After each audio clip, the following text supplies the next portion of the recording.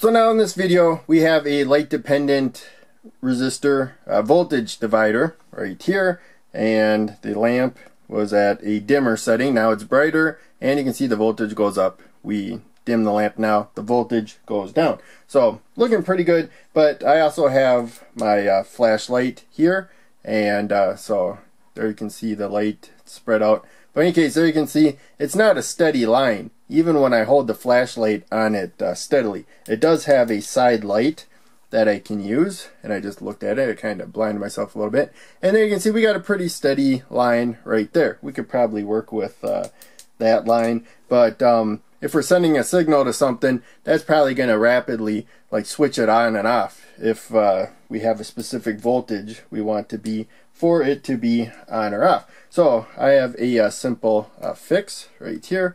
We have a capacitor, and this is a 47 microfarad capacitor. Looks like this is probably the minimum value I want to use for this particular project. The diagram I made a long time ago. So we have the positive side of the capacitor, because it's polarized, to where the voltage divider is up there. Taking our measurement, I just have there's a little hook on here. When you squeeze, this hook comes out. I just clip the hook to that jumper, and then the other end of the jumper we go there. That's for the positive side of the probe, and then the ground side right here is an alligator clip, and we got that to the negative supply, even though I probably can't see that. There we go, negative supply. So that's the voltage difference we have, that voltage in relationship to 0 volts. So in any case, let's get back to the flashlight. So we have the one where it was I'm on battery, so that's gonna clear out a little in a little while if you don't do anything. But there you can see it's pretty straight right there. I don't think it's perfectly straight, so it may not work with some things, but it will definitely work with something a lot better than when it was jumping way up and down, as we saw earlier.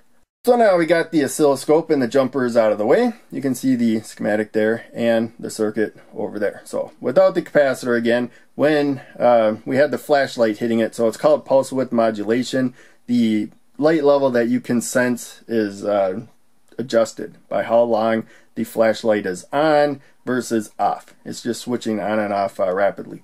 And so when we had the output, though, the oscilloscope can really sense that, even though our eyes can't sense that it's turning on and off. That's why we saw the bouncing around.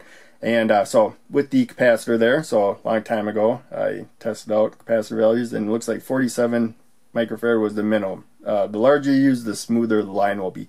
But in any case, when you have the light hitting it, it takes time for the voltage to rise, and then when the light turns off, it takes time for the voltage to go down. And so if you go quick enough, it's going to hold really steady right there, just kind of bouncing at an average point.